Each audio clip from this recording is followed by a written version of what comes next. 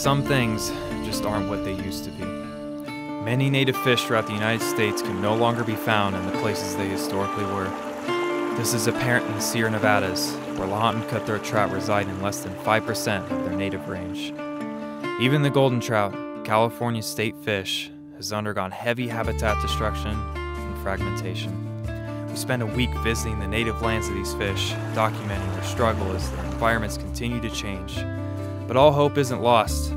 Multiple organizations and agencies are fighting to ensure the survival of these fish in a shifting climate. But the future is still ours to change. This is a story of survival, revival, and what remains.